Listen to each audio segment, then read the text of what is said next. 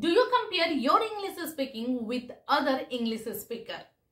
Well, comparing your English speaking skill with other fluent English speaker, in general, according to my view, it leads more bad than good. Namaskar, I am Rita. Welcome to my channel. If you are new, don't forget to like, share and subscribe button. So today in this video, we are going to talk about why you should avoid comparing yourself to other English learner. We know comparison is human nature. We often compare ourselves to other. When you compare yourself to other, you keep self-harm. Most comparison considered to be dangerous. It can lead feelings of scaredness and low self-respect. When you start comparing yourself with other, you start focusing on what you don't have and that other have. At that moment, you're filled with negative thoughts. You feel sad, you feel jealous, anger and upset. Suppose you meet with your friend and have conversations with him. He speaks English very well because during his conversations, he used varieties of the idioms and the phrases like once in a moon, a piece of cake.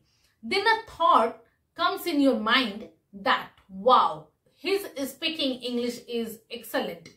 Why can't I speak English like him?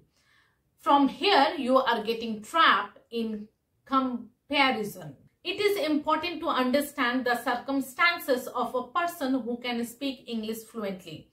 Maybe it is totally different from yours. Maybe your friend studied in English medium school and get better opportunity to absorb this language.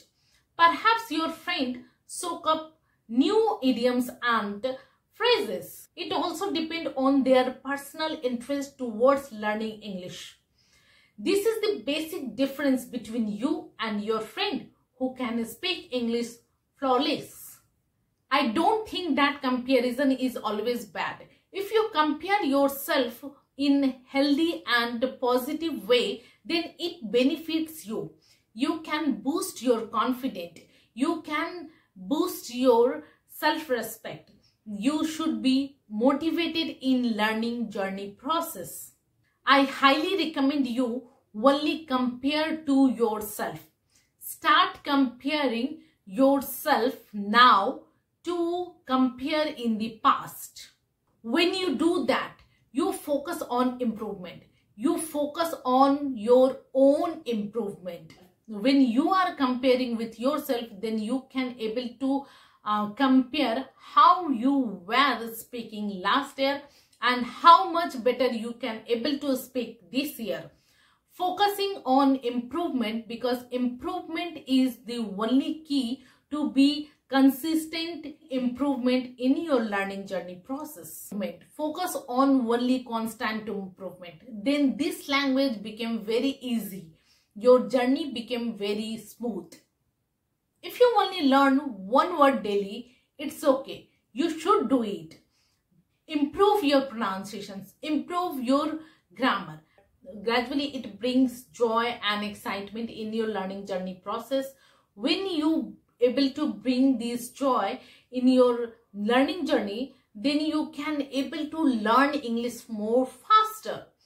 Focus on your improvement. Focusing on your own improvement will never preventing you to be a successful English speaker. I hope you enjoy this video.